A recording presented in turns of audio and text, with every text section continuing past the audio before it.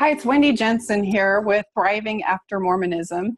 And the topic I want to share with you today is how leaving the church is going to affect your personality.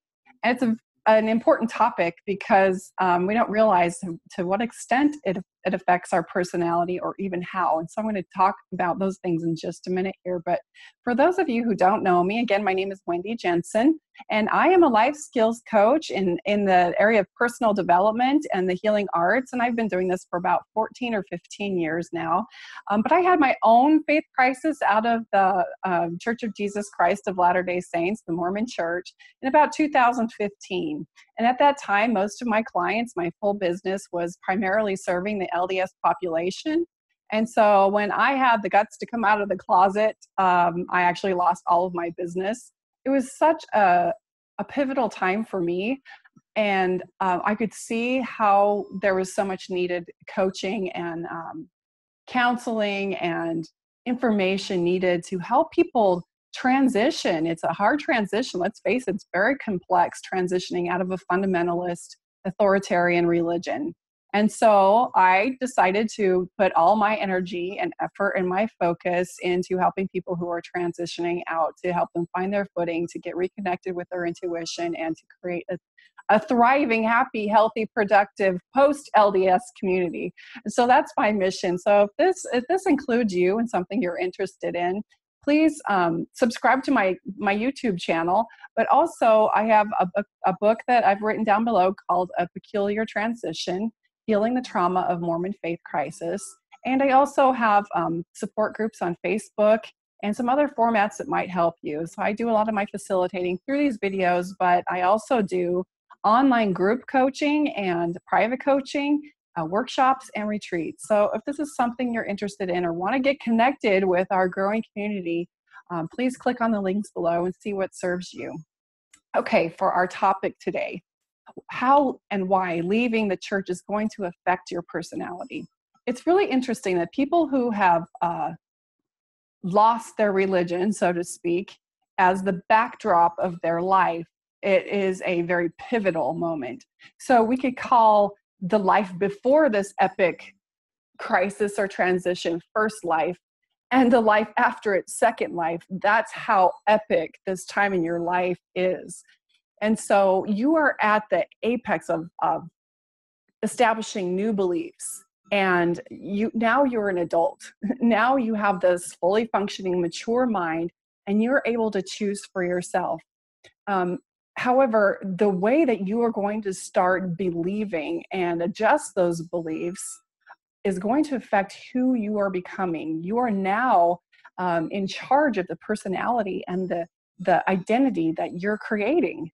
And so it's interesting that even though people who lose their religion and they have this crisis, if you were to ask them, even at the hard part of their crisis, after they've lost friends, they've lost family. In my case, it's my business. Other people lose their business as well. They've lost their understanding about God and the universe. They've kind of lost relevance in the community. They've, really, their relationships mostly are what suffer. And their ability to just understand the existential dilemma we're all in this world. And so even though they've lost all that, and it feels really unstable and it can be scary, about 100% of them, I know all my clients, and I've heard other people who facilitate in this way say that nobody would ever want to go back. So if you wonder why that is, why they wouldn't want to go back to the simplicity of the theology of the religion, is because for the first time in a long time, you're feeling your soul expand and you're experiencing a surge of empowerment. You see, if knowledge is power, then self-knowledge is self-empowerment. And so you're starting to understand more how you are in the world and how you're situated in the world. And if you will, your consciousness and awareness of the global situation that we're in, and even the cosmic situation we're in, is much bigger than you ever imagined. And so there's no way that even if you could, you would not want to try and shove all of this expanded awareness back into the tiny box of your theology. And so that is why this is a crucial and important time in your life. And you are establishing new beliefs. So a belief is an emotion and a thought kind of enmeshed together. So you have a thought, and incorporated into that is an emotion, and you're having it over and over, going repeatedly in your mind until it becomes a belief. And then after, in time, it becomes a mood. So you might feel yourself in a bad mood or a sad mood or a happy mood. It's because prior to that mood, you were entertaining a belief. And so those beliefs become a mood, and that mood in time becomes an attitude. And that attitude has energy, magnitude, amplitude, and it is interchanging with the bioelectromagnetic instruments of the universe and this holographic universe that we live in. This attitude starts to interchange and interact with it until eventually it becomes a personality, or your personal reality. Personality, personal reality. So I want you to remember that. So in the beginning of your religion, let's say in my religion, I'm taught that I was a member of the Church of Jesus Christ of Latter-day Saints, the only true church on the earth that is also led by Jesus Christ. And that when I get baptized into this church, I also get the Holy Ghost at baptism through the authority. And so at this time, this is a belief because I have a feeling about that. And I have this thought that's been introduced to me, and a feeling, and I take action with that, and it creates a mood. And that mood feels good. It feels peaceful. It feels safe. It feels inclusive. It feels like I'm in the right path and I'm doing the right things and I'm becoming a good person. So that creates a happy mood. And as I continue in that mood, it then creates an attitude. And that attitude is interchanging with the world. And unfortunately, part of your transitioning and part of your faith crisis is including this idea that, those thoughts are not inclusive. And how could it be that we're the only ones in the church or in the world that have this agreement with Jesus Christ? And you start to, that things don't start to fit in that attitude anymore. But because you're not aware of it, you're sending off this vibration that you're better than other people. You have something special, that there's just like this invisible arrogance and insensitivity to the rest of the world. And you're putting that out there until you create a personality that you're not even aware of, that's kind of insensitive and arrogant. And it's exclusive, and it's it can become very divisive. And we'll fight for the rights to continue to believe in that way and to maintain that attitude.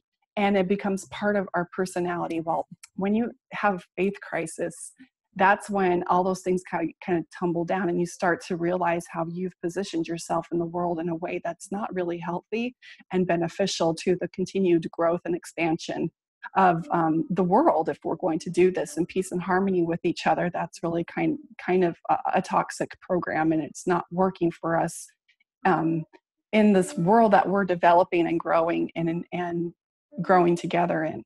So that's one example of how a belief can turn into a personality and identity. So here you are in the middle of your faith crisis, and you are establishing new beliefs. Now, if that belief is kind of infused with the feeling of betrayal, with the feeling of the lies being taught, with the irritation and annoyance of the things that you bought into that you no longer can believe, then that creates a mood. And that mood can put you into a state of anger, resentment, depression. And that mood in time, if it's not caught, in time becomes an attitude. And remember, when it becomes an attitude, it's amplified and it's sending signals out into the universe, and it's starting to create, this attitude starts to create resonance or dissonance with joy and happiness until eventually it becomes your personality. So a lot of people that are still inside the influence of the church will look at somebody who's developed that attitude and they'll say, oh my goodness, they're so arrogant and insensitive, irritated and bitter. And that gives them evidence and proof that, of course, because you left the church, that means that, Satan has got a hold of you, or you've got an evil spirit of possession, or you've been deceived. But in actuality, it's the new belief that that you've been hurt, or that you're a victim of the religion, or the toxic things about the religion that have created that attitude. And that is a very common direction that many of us take, because part of our waking up is understanding that everything we've been taught is not necessarily true. So I want to give you an idea of how we can change this, because if you're like me, I don't want to have that personality. That personality is not going to be helpful for my family members that are still in the church, and it's not going to be helpful for other people that I see in religious situations that I can see are limiting. And so that attitude and that personality is not going to be helpful. So I want to introduce something to you that will help you shift it. And that is to see your faith crisis as an epic opportunity for your growth and development. And that without that faith crisis, you would still be stuck in that paradigm, in that world, and you would not be growing. And you would not be able to think critically for yourself without the filter of that religion. You would not be able to be expanding and growing and have the freedoms to now make decisions to become the sovereign authority in your life. So when you believe at the core level that your faith crisis is the greatest thing that ever happened to you, again, it's a belief, a thought, and an emotion. That thought should make you super happy and super excited about your future. And if you can feel that way about your faith crisis, or your faith expansion, I will call it, then you start to create a mood. And that mood is anticipation, it's excitement, it's joy, it's curiosity and wonder about what can I create now that I have these new wings. And so then you have this mood, and eventually that mood, if you continue to focus and feed that belief, and you have that mood, it will shift into an attitude. And it will start interacting with the universe in a way that's going to bring forth better connections, joyful connections, expansive wonder and curiosity. Helps you to continue seeing the big picture, because you're not stuck in resentment and anger. And as you continue to have that attitude, it starts to turn into your personality and your new identity in the world, your personal reality. And so again, it all comes down to you are at a critical junction in your life with this faith crisis. You can choose to focus on the trauma that's happened to you. And I get that it's trauma. I am not dismissing the pain and the struggle and the grief that's associated with faith crisis. Please do not think that that's what I'm saying. It is very difficult. But eventually, if you can see it, when you start to see that it's the greatest thing that's ever happened to you, and that it's a perfect opportunity for you to use your adult mind to choose what it is you're now going to believe. At that moment, you get to decide and determine what your personality is going to be. What is your new identity? So I hope this helps you. Again, if it does, please connect with me and we'll learn more, and we will continue navigating through this faith transition. Thanks for being with me today. Bye.